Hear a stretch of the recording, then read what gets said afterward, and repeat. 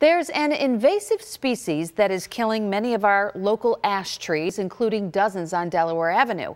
But this week, the roadway is looking a little brighter after crews removed the dead trees and then replaced them. 2 on Your Side meteorologist Jennifer Stanonis spoke with some of the people behind the initiative. New trees now line a large stretch of Delaware Avenue in Buffalo. 30% of the process was taking down the old trees, and there was some very large trees. Ed Dorr is with the Professional Landscape and Nursery Trades of Western New York, or PLANT, and is working with the Buffalo Green Fund and the City of Buffalo on this tree replacement project. It took 2 days to get all the trees down.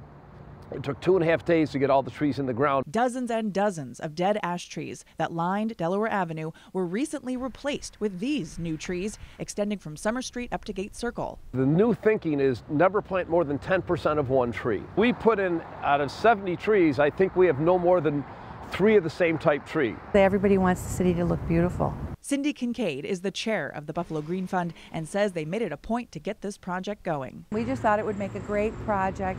Delaware Avenue is so significant to the city. The ash trees died from infestation of emerald ash borer, which experts such as Sharon Bachman with the Cornell Cooperative Extension of Erie County say is something that's becoming devastating to our local ash trees. They didn't know just how bad it was, and to actually see that in person, they understood that this is what's killing our trees, the little larvae going back and forth, making the serpentine patterns. Bachman says the only chance in saving some of the ash trees still left is by quickly recognizing an infested tree and treating it. We are slated to lose almost all of our ash trees that aren't treated. I always encourage people, if you have a tree that you think is infested, consult somebody who is an arborist to get the best advice. Is that tree healthy enough to treat? In Buffalo, Jennifer Stanonis, Channel 2 News.